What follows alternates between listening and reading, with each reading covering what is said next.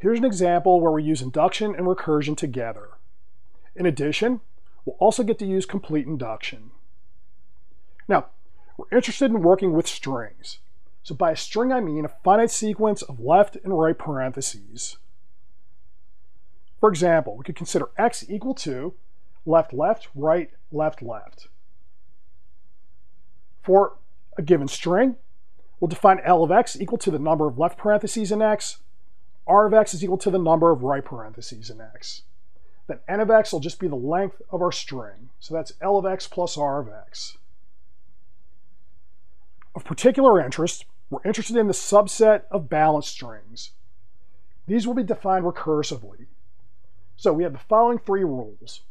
First, we have the empty string, which I denote by lambda as balanced. Then to get all other balanced strings, we have the following two rules. If x is a balanced string, and so is left, x, right.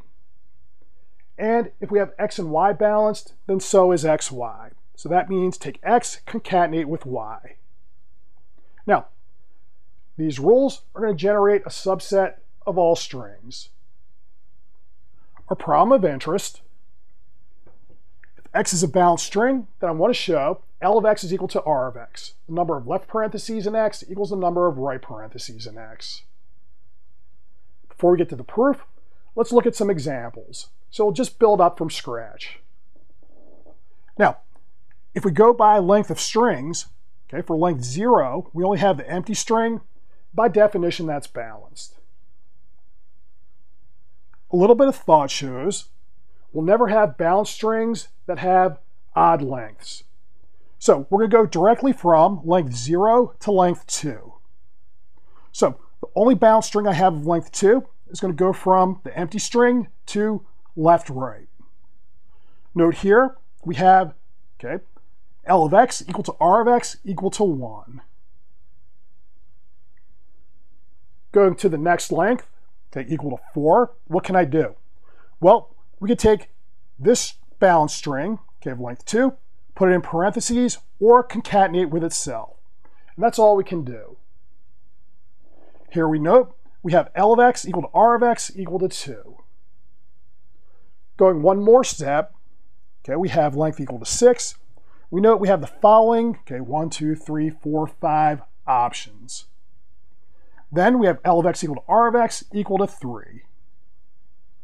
One important thing to note, okay, one thing you'll notice in all of our examples of balanced strings, okay, they're all even, and they all start with an L and with an R. Important to note, okay, one approach you could try doing the induction is to remove those outside parentheses. But that's going to cause problems. Because if I pull the outside parentheses from this string here, I'm going to wind up with right, left. And that's not going to be a balanced string. Okay, you'll note we only have one balanced string of length 2, and that's equal to left, right. Now, how do we set up the induction proof? First note, we'll pin the induction to L of x, the number of left parentheses in x. It seems more natural to use N of x, okay, the length of x. But then, because we're using balanced strings, okay, the lengths are always even, and then we would have to account for the fact that we're not using the odd lengths. So to get around that, better just to use L of x. Next, to take advantage of the recursive definition, let's consider, okay, rules 2 and 3 in the definition as we run them through our induction argument. Now, for rule 2, let's suppose I have a balanced string x with L of x equal to R of x equal to k. Okay, so that's by assumption. If I use rule 2, I just put parentheses around x. Now, L of x, okay, inside of parentheses, and R of x inside parentheses. We're just adding 1 to each of those. So they're both going to be equal to k plus 1, which is the result that we want. They're equal to each other. So this step is well suited for regular induction. On the other hand, if we use the construction from part 3, okay, here I'm going to take x and y, balanced strings, and concatenate. The rule we'll use to drive the argument will be, okay, that if I take L or R, apply it to x, y, that's equal to L of x plus L of y. So if I'm counting left parentheses, it doesn't matter if I count with x and y together, or if we count separately and then add. Now the problem here is I need to control the number of left parentheses in x and y at the same time. So for this, that's going to be better suited for using complete induction. So in this case, we would assume that we have our statement true whenever the length of x and length of y are both less than or equal to some k. So if we think of this as, okay, induction as a ladder argument, we normally just think, okay, we have the base case gets us on the ladder. The induction step is going to let us go from one rung to the next. When we use complete induction, we don't go from one rung to the next. We just assume that we're able to climb up to rung n, and then once I know that, we're able to climb up to rung n plus 1. So it's more of a mouthful, but it lets us handle complicated statements where we're trying to bound more than one item.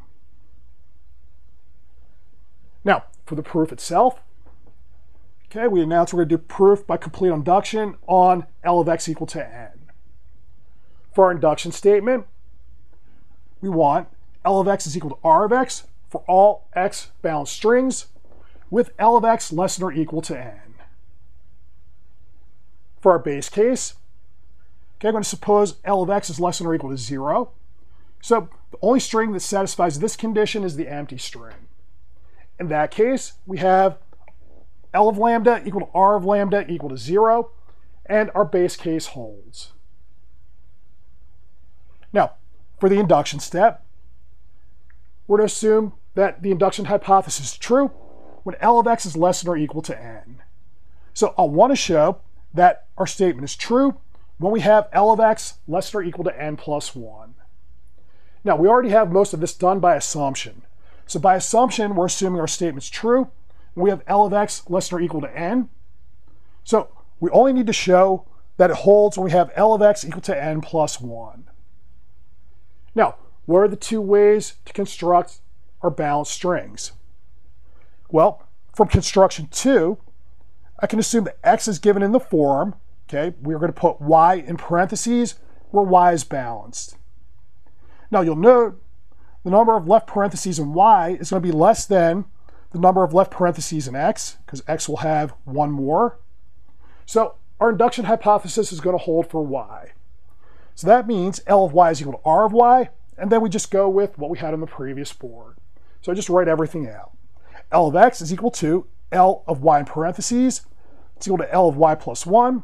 It's equal to R of y plus 1 by assumption, equal to R of y in parentheses, equal to R of x. That's the statement that we want. So if we're in this case, then our induction is going to hold. Now, let's suppose x is constructed using rule 3. Then we can write x as y concatenated with z, where y and z are balanced and non-empty. Because we have that the only string with L of x equal to 0 is the empty string, that means L of y and L of z are strictly less than L of x equal to n plus 1. So L of y, L of z satisfy the conditions of our induction hypothesis. We can assume that L of y equals ry, L of z equals rz. Now, we follow our nose, so L of x is equal to L of yz. That's equal to L of y plus L of z, equal to R of y plus R of z, equal to R of yz equals R of x.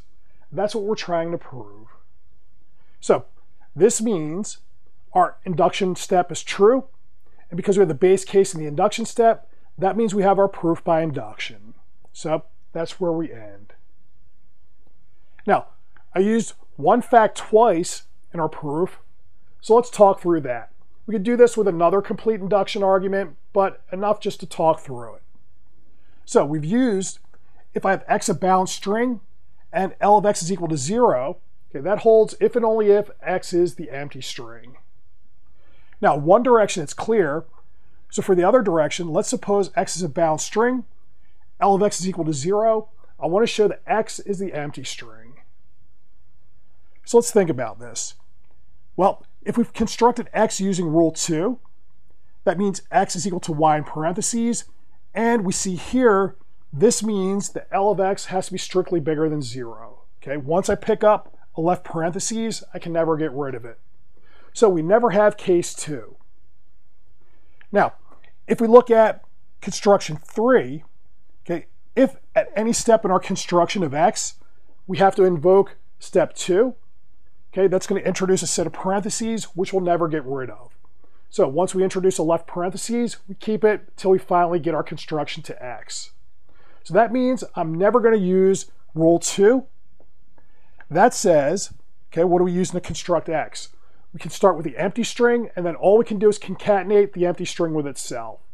So with rules 1 and 3, the only thing we can get out of that is the empty string. And that's going to be our result.